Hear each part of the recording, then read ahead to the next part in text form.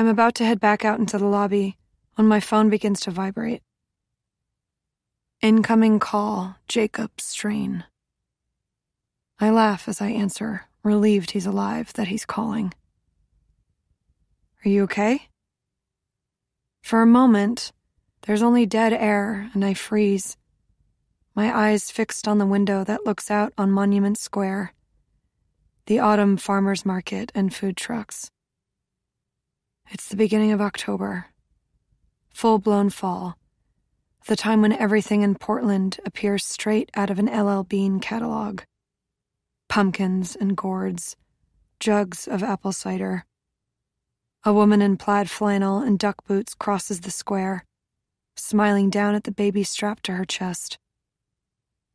Strain? He exhales a heavy sigh. I guess you saw. Yeah, I say, I saw. I don't ask questions, but he launches into an explanation anyway. He says the school is opening an investigation, and he's bracing himself for the worst. He assumes they'll force him to resign. He doubts he'll make it through the school year, maybe not even to Christmas break. Hearing his voice is such a shock that I struggle to keep up with what he says. It's been months since we last spoke, when I was gripped with panic after my dad died of a heart attack, and I told Strain I couldn't do it anymore. The same sudden onset of morals I've had through years of screw-ups, lost jobs, breakups, and breakdowns, as though being good could retroactively fix all the things I've broken. But they already investigated back when she was your student, I say. They're revisiting it. Everyone's getting interviewed all over again. If they decided you didn't do anything wrong back then, why would they change their minds now?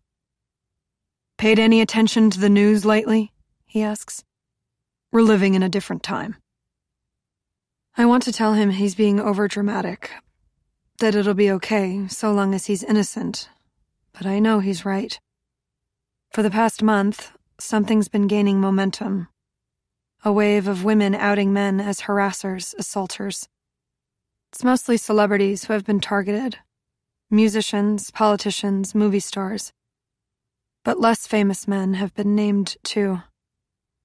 No matter their background, the accused go through the same steps. First, they deny everything. Then, as it becomes clear the din of accusations isn't going away, they resign from their jobs in disgrace and issue a statement of vague apology that stops short of admitting wrongdoing. Then the final step. They go silent and disappear. It's been surreal to watch it play out day after day, these men falling so easily. It should be okay, I say. Everything she wrote is a lie. On the phone, Strain sucks in a breath, air whistling through his teeth. I don't know if she is lying. At least, not technically. But you barely touched her. In that post, she says you assaulted her. Assault? He scoffs. Assault can be anything. Like how battery can mean you grabbed someone by the wrist or shoved their shoulder. It's a meaningless legal term. I stare out the window at the farmer's market, the milling crowd, the swarming seagulls.